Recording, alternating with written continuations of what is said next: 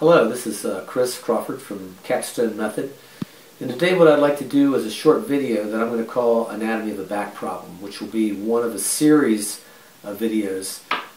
What we'll cover today is I've noticed that in my practice a lot of times people will have a back problem and they have some misconceptions of exactly what that back problem, what's going on anatomically.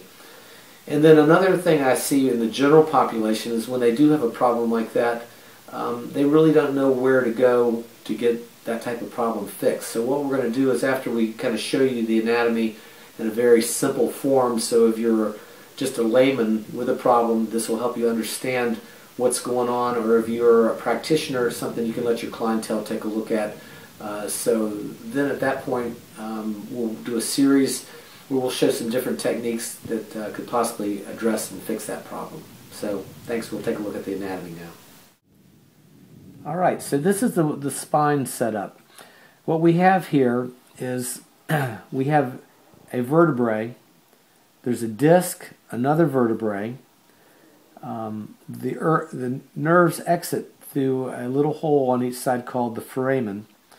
And right here, I'm separating, you can see that the top part of this vertebrae and the bottom have little surfaces that come together, and these are called facet joints. If we look at it from this side, there's a facet joint here and there's a facet joint there. As you bend forward to tie your shoes at each level, these joints have to open like garage doors. So this one can tip forward, and then the next tips forward, and then the next tip forward. Where you get a problem in your back that can cause pain is if one of these facet joints gets stuck open or closed. And I'm going to use the example of this joint right here getting stuck closed. As you go forward, what would happen then is this joint would open, this one stays closed, so what happens is now the vertebrae hinges around there, and the vertebrae, this vertebrae will bend to that side and rotate to that side. And what that does is it presses on the disc, which then in turn presses back into the nerve, and you have back pain.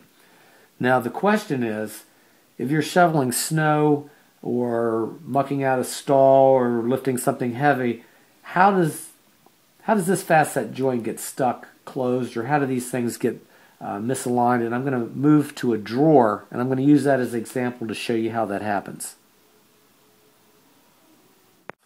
Alright, we're going to use this common drawer as kind of an example of a joint when it's working smoothly. A joint has a range of motion that it naturally moves through, as the two facet joints at each spinal level. If I'm taking this drawer and I pull equally on both knobs, the drawer will slide in and out and work perfectly. Notice I have a little string coming out of the side of the drawer over here. This represents a nerve around a bony structure. In this case, we're going to say it's the vertebrae we're looking at in the spine. If the drawer is moving freely, I could take this string and pull it, and it would slide in and out. This is what a nerve should do in the body. It should have the ability to floss in and out of the tissue. If I were to take the drawer though and pull on only one handle, like just this handle, what happens is now the jar starts to bind right here. And then if I would take this handle and give it a good jerk, then if I pulled hard enough, the drawer would be jammed, and then I couldn't open it or push it closed. And then if I would pull on this hard, if it was delicate enough, I could snap it rather than it stretching and moving through the what we would say the tissue of the body. Now, because the nervous system knows that this is a nerve or perhaps an artery, what it will do to protect that is it will not allow any motion around here that would put tension on the nerve. So it will recruit muscles in the area to tighten and splint, actually to protect the structure. The muscle spasm is a protective mechanism. Some styles of work would go in and remove the muscle spasm, which is almost like taking a cast off a broken arm. The muscle spasm will come back within probably 24 hours, but if you were to strip that protective muscle spasm and then that person would slip on ice, there's a chance that this string could be broken. In the case of the body, that's a nerve, or if it's an artery, that's a real bad news for the person. So there's some strategies to unstick this, and that's what we'll be getting into next. All right, now we're going to expand a little bit on that drawer analogy and say that this person is shoveling snow. We're going to use this joint right here. Now say the person is throwing the snow over his left shoulder with a shovel. Think about the drawer analogy. What happens is he comes back and leans backwards and to the left. What it does is it closes that joint. Where you will develop a stuck joint is if you go with weight farther into that motion. It's called overpressure. So there's actually no play in the joint. It's called closed pack position, where it's bone on bone practically. And then when he moves a little farther in there with weight and comes back out of that position, what happens now is this joint is stuck closed. And that, at that point, you might feel a twinge, or it might be a cumulative effect over a day where all of a sudden it starts to feel like sharp neural pain or stabbing pain. Now I've used this part of the spine was actually the upper thorax.